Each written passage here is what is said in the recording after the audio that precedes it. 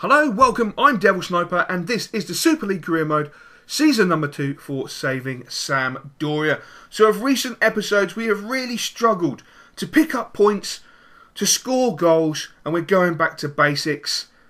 We need to start accelerating, start building up a momentum to take us into the second part of the season in a positive standing. At this moment in time, it's just not happening.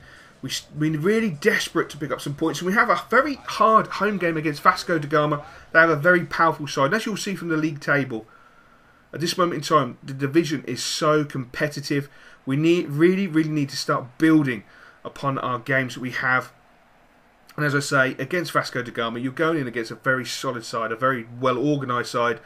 But you know, we're going to take a risk. We're going with the 4-3-3 in attacking. We're going to be playing Dennis de Menes in the cam. We're going to be relying on Victor Wanyama and Polly to be doing a magnificent holding job and distributing the ball, because Polly is probably one of the best distributors of the ball in the actual game. And early doors, Icardi is doing exactly what I wanted him to do. Cause an absolute pain in Vasco da Gama's arse, creating space for himself, pulling off a shot. Great save from the Vasco da Gama goalkeeper, forcing him into a save. Not missing the target, we have to force their keeper to make a save. Wanyama with the cross, Diego Reyes with the scripted corner that we've been working on for such a long time on a training ground, finally goes right for us as he heads it home into the top corner. But as I said, Vasco da Gama are a very solid side, a very well organised side, and you can't allow them to have opportunities. Diego Reyes with a bit of a poor header, and thankfully the follow-up shot is very weak and off target and didn't cause us too many problems.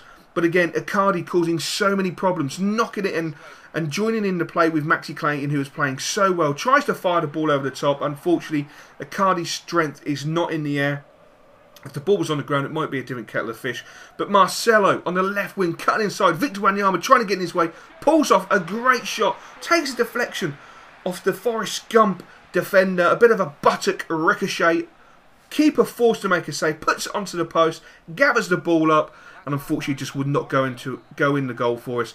But we went in at half-time, winning 1-0 through the Diego Reyes goal after 8 minutes. And we had a positive feeling that we could score more goals. We had dominated the first half with possession. We had dominated the first half with great football. Something we haven't played for a long time.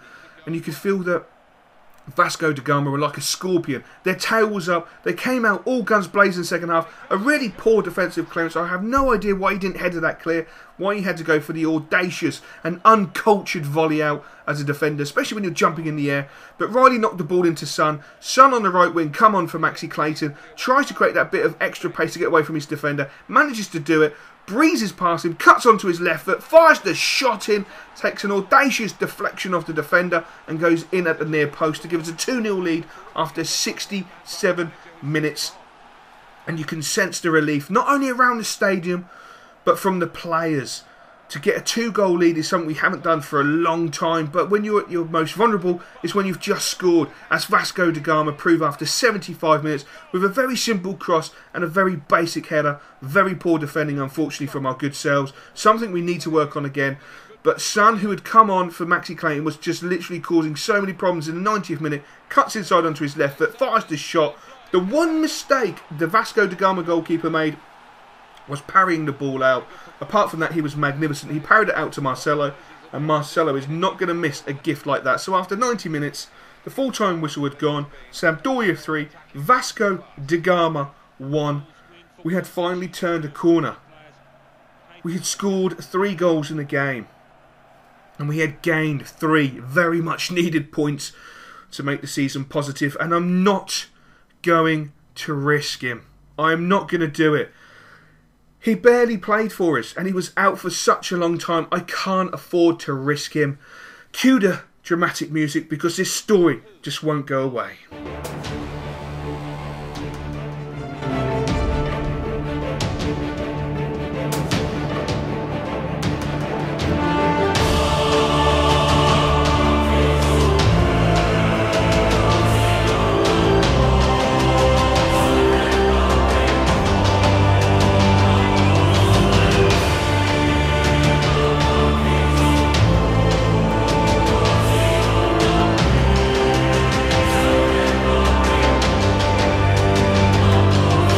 You can't beat dramatised music. Pedro. I don't know where this speculation all comes from, to be honest. I haven't spoken to anyone in the press. Of course, it's not always easy to fit into a new club, but I'm working hard to feel more settled. The guys have been great to me so far. The fans seem to like me. There's no real excuses for me not to eventually feel at home. But no, it's not easy. And I agree, Pedro. Think of me, Filippo Gabs. I've come into this club. I've only been here a season and a matter of games. I know how difficult it is. But together, we can lead this club to glory. But first, we have to take on an extremely strong Galatasaray side who have scored 9 goals in their last 3 games and only had the audacity to concede 1. It doesn't look good because they are dominating League 1, Super League 1, like they dominated Super League 2 in unstoppable fashion. Look at the table. It's still so close. Galatasaray are now starting to open up a lead over Valencia and a big lead over ourselves. The dream of winning a title is so distant. Hopefully next season, if we make it to a championship, we can really put our foot down and go for a title.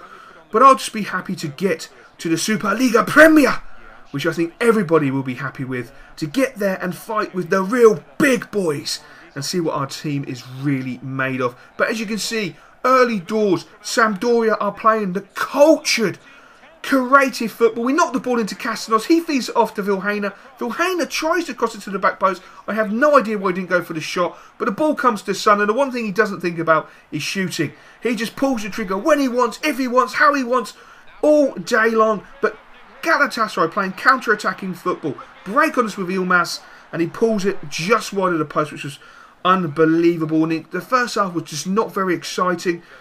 Galatasaray just defended so well, with such vast numbers behind the ball, always making us do the running. As you can see with Poli, creative as he is, breaks past 3 Galatasaray players, nearly past the 4th, pulled the trigger and just puts it wide of the post. If that had gone in, it would have been goal of the season for me, because he made 3 Galatasaray players look complete and utter mugs.